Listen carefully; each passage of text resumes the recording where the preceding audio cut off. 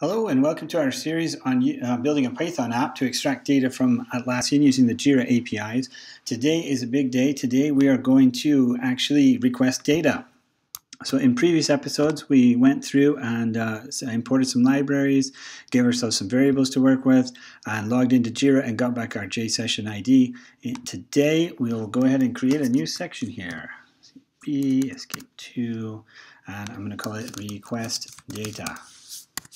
Escape B to give me a new line below, and we are ready to go. The first thing we need, of course, is a URL to contact, and we have a few different URLs this time, but they all are concatenations of our base URL with something. So I'm going to copy that a few times and paste.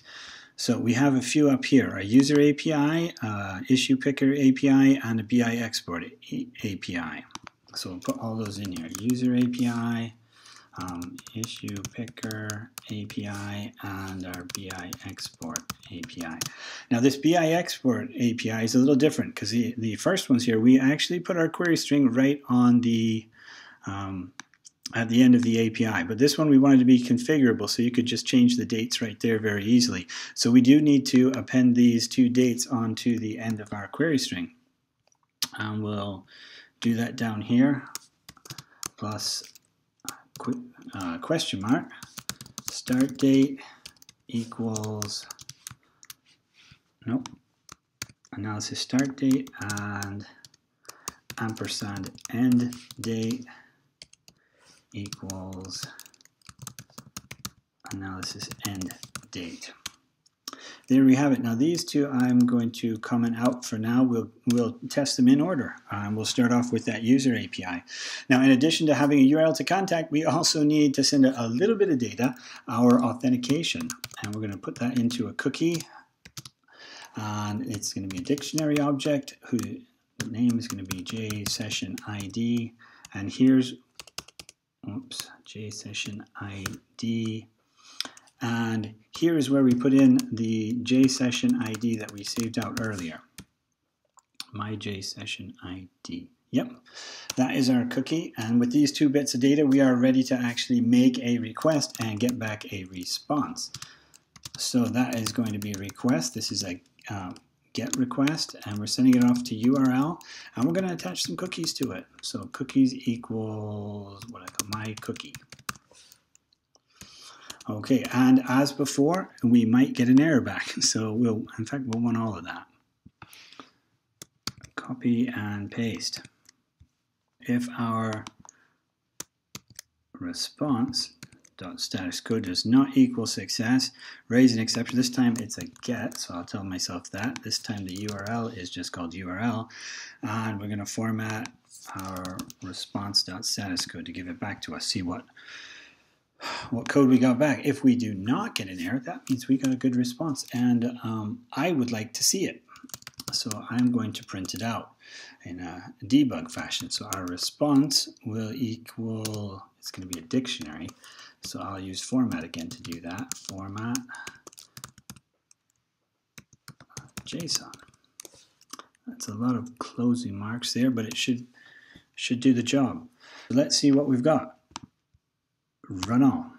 Aha! So our user API queried for Alex A, and there he is, Alex Alexander, Alex A, and we get all the information back about that particular user.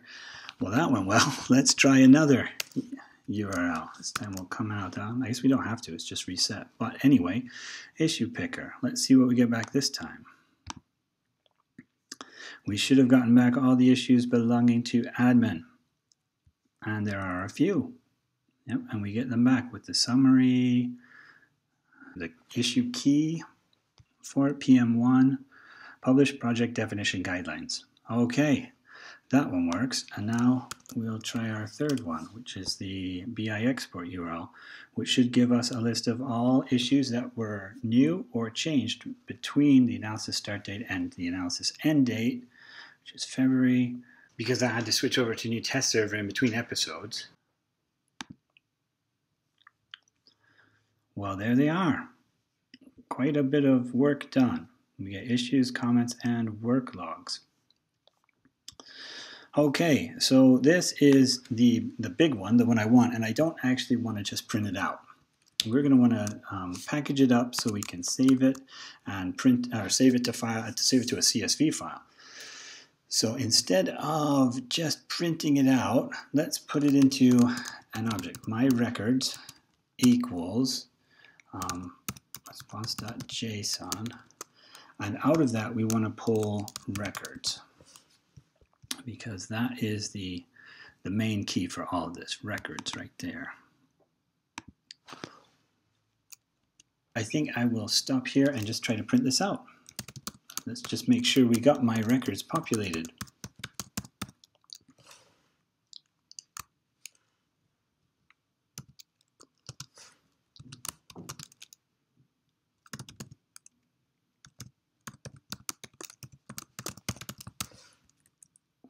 Close that off, and run. Yep, there they are, my records, and it's just that array of records that was inside the JSON response. Perfect. Okay, so that is it for today's episode. In the next episode, we'll take this and load it into a Pandas data frame so that we can read it out as CSV and save it to file. I look forward to seeing you there. Bye.